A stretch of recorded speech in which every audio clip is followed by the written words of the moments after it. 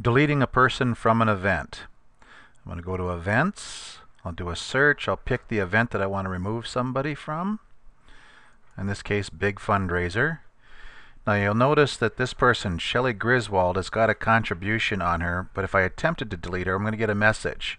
The way I delete this person from this event is I go to the RSVP response, click on that link, choose the red X up here, in this case unable to delete, they've made a contribution. Let's pick this Joe Hampf here. I'll click yes, click on the yes, choose the X, participant record to be deleted, click OK, and now Joe Hampf is removed from that event.